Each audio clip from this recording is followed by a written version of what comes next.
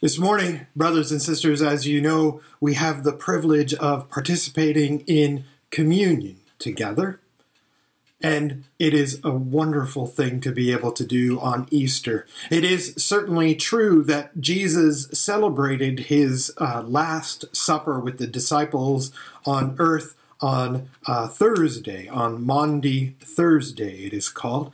But to celebrate communion on Easter, to me, it joins together very clearly the reality of Christ's sacrifice and the reality of his victory. This is why we not only commemorate communion, we not only remember, we don't memorialize it, we celebrate communion. Because it is true, once again, that communion is something that is bitter and sweet. It is bitter, again, because we are reminded that Jesus, who loved us most of all, who loves us most of all, died for us because we caused him to die. It could have been us standing there with the crowd shouting out, "Crucify him, crucify him." And indeed, in some ways, spiritually, it was us, we who were there, shouting out with the crowd. It was for our sins that he died. But part of the reason for that was that Jesus was willingly going to be sacrificed for us. He was creating for us a new covenant. And it is so appropriate that this new covenant takes place during the time of Passover for the Jewish people. For, of course, we remember that back in Exodus, when the Jewish people had become enslaved by the Egyptians, back at that time, God sent a Savior to the people of Israel, Moses, who came and spread the good news of God among them. He was, at that time, God's representative. But there was another representative that was needed at that time. For eventually, as Moses shared the plagues with the people of Israel, and their hearts became more and more hardened, particularly the heart of Pharaoh, the plagues increased in their terrible nature. Until finally, God said that he would take the firstborn son of all of the Egyptians, but that he would pass by the children of the people of Israel. But he would only pass by them if they had taken the sacrificial lamb and slaughtered the lamb, cooked the lamb, spread the blood of the lamb on the door, and then they would be saved. Jesus, at this Passover, tells his disciples that he is the Passover lamb. Because we are told in the scriptures that all have sinned and fall short of the glory of God. We all deserve to die according to God's righteous standard. Not because we're so much worse than everybody else, but because we're precisely as bad as everybody else. All of us have sinned. Let us join in with the disciples and hear the story of the Last Supper as recorded in the Gospel of Luke, chapter 22, starting at verse 14. When the hour came, Jesus and his apostles reclined at the table.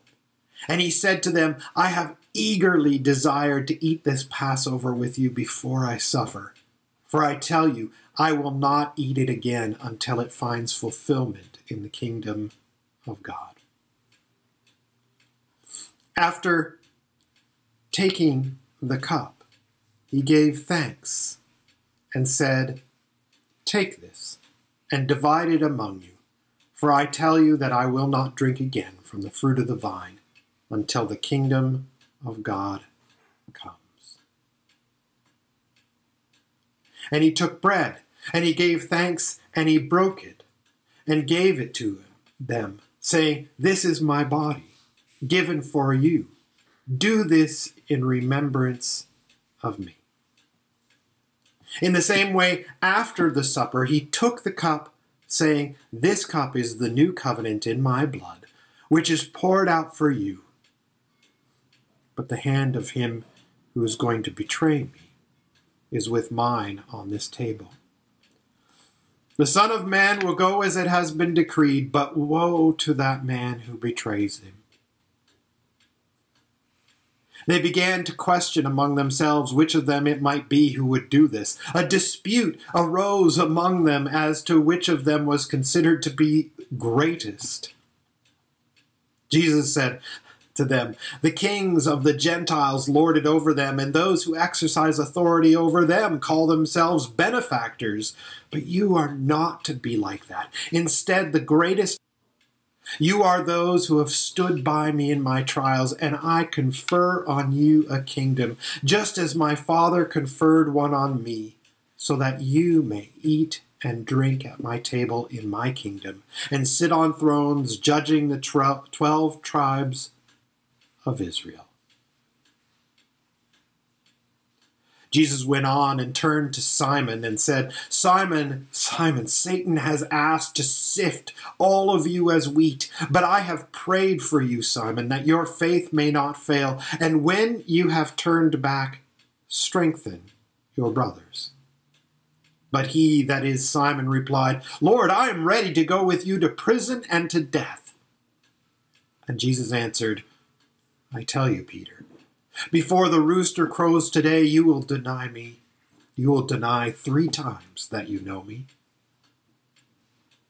Then Jesus asked them, "When I sent you out without purse, bag, or sandals, did you lack anything?" "Nothing," they answered. He said to them, "But now, if you have a purse, take it, and also a bag, and if you don't have a sword, sell your cloak and buy one. It is written, 'And he was numbered with the transgressors.' And I tell you that this must be fulfilled in me." Yes, that what is written about me is reaching its fulfillment. The disciples said, "See, Lord, here are 2 swords." "That's enough," he replied.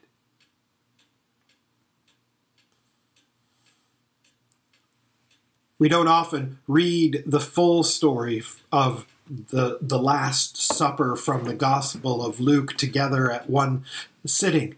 But we can see in that time that Jesus had this deep hope and desire about what this Last Supper would be like. But that it is touched by the stress and the worry and the pettiness of the apostles. And so we see that in this Last Supper, we are invited to the table, even in our sinfulness. Jesus does not turn away his sinful and petty apostles. In fact, he himself serves Judas, the one who would betray him, right along with all the others. And no, you don't need to be perfect to eat and drink of this feast. We do caution you, our Lord cautions you not to eat and drink unworthily. Take the feast seriously as a significant celebration. Now, if you have your elements ready, I would invite you to join with me. And if you don't, I invite you to just pause for a moment and go and get those if you have them. and join back here and resume again.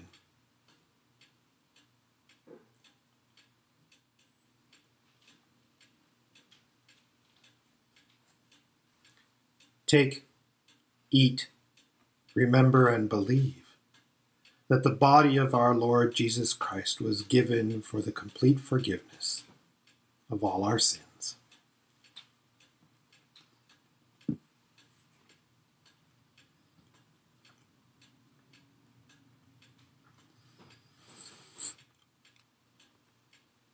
Now, brothers and sisters, take, drink, remember, and believe that the blood of our Lord Jesus Christ was poured out for the complete forgiveness of all our sins.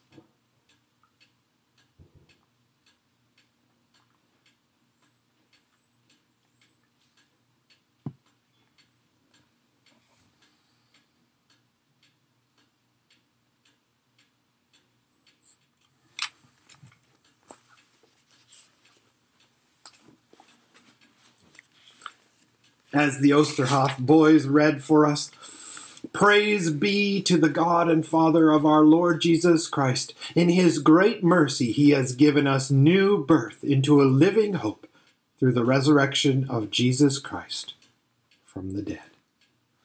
Amen.